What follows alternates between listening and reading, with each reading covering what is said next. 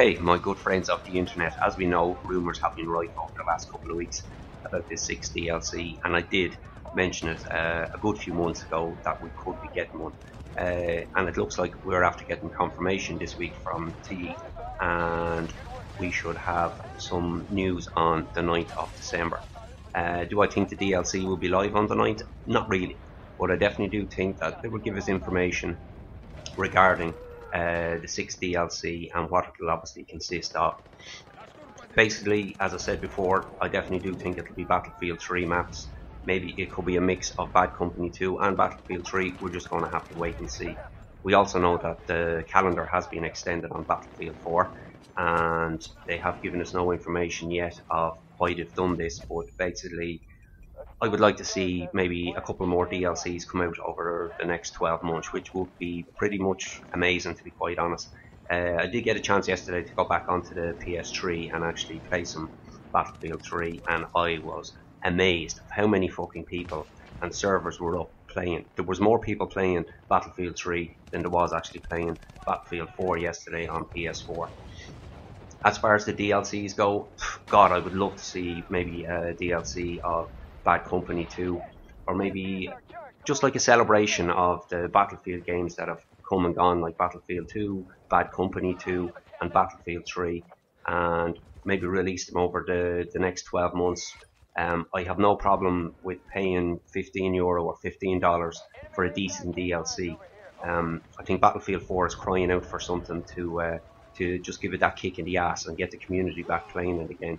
I just think with taking so long for 12 months for to get the game right, that like the community's just got pissed off and have basically gone off and played other games.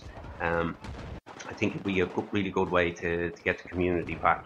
Like, if this 6 DLC does come out, I would love to see the likes of saying Crossing, Grand Bazaar, or even, you know, sticking back to Carcan. They were so much fun, really good. Even yesterday, looking on the server browser, Wake Island, I haven't played it in months, and man, it's such a good map. So I'd love the CTE coming to console as well. It hasn't been confirmed by DICE if it's going to be on the PS3 or the Xbox 360, but for definite it will be on the next gen. And I think this is a really good move by DICE to get the rest of the community involved in actually putting their info and information into the game to make it a lot better, and for future Battlefield games. Speaking of future Battlefield games, as we know also that Hardline is going to be released on March 17th.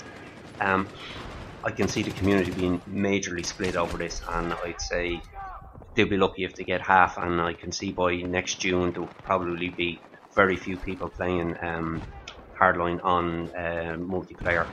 We've also seen footage from Level Cap where he's played a single player and he wasn't impressed at all. My impressions as well with the alpha and the beta, I wasn't amazed. To be quite honest, I think they should just stick with proper Battlefield games and give the community exactly what they want. Pretty much that's it for me.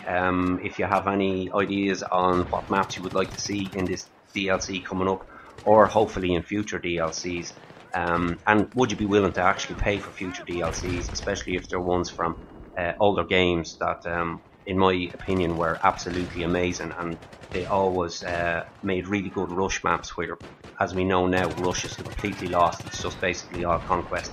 That's it, and I will see you on the next video. Neo out.